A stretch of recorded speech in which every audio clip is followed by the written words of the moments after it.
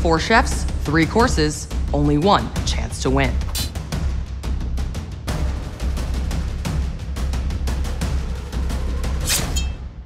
The challenge. Make an unforgettable meal with these mystery items hidden in the basket before time runs out. In round 1, we said goodbye to Chef Rocco Pauly Latoni. And after a confusing round 2, I just don't know what I'm supposed to do with these darn little trees.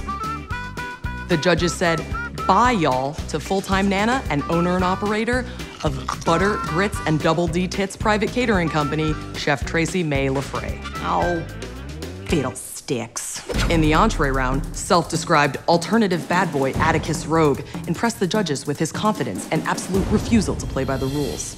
Chefs, I have prepared for you a Swan Lake-inspired poultry sashimi. Enjoy. I can't eat this. And our youngest ever chef to compete, child prodigy Preston Wallace Roberts, wowed the judges. Hello, my name is Preston Wallace Roberts. I am 8 years old and I am highly pleased to be making my first televised cooking appearance. I published my first cookbook at the age of 37 months.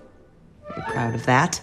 Preston and Atticus, for the final round, you were asked to make a fantastic dessert using only popcorn kernels, crickets, raw ginger, and shark's teeth.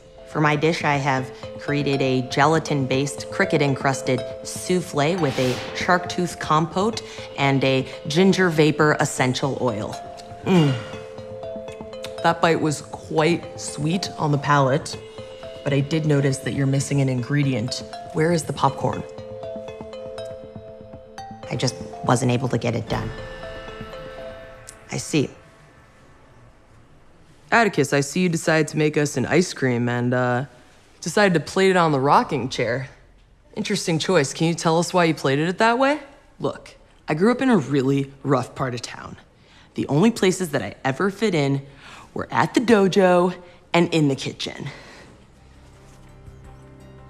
I wasn't gonna get into this on the show, but I was raised by a pack of panhandling raccoons, and plating my food on found objects is one of the only ways that I still can feel connected to the memory of my raccoon dad.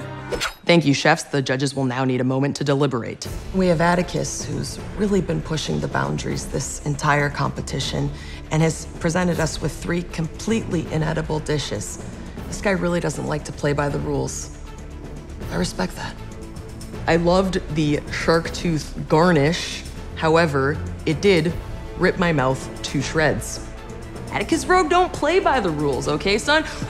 You might get a high kick. I don't know what's gonna happen. There's no rules in raccoon street fighting, okay? I mean, we have Preston, who's clearly talented, has loads of potential, and has delivered amazing dishes every round, but he did forget the popcorn. I don't know how to get past that. I think we've made our decision. The judges have made their decision.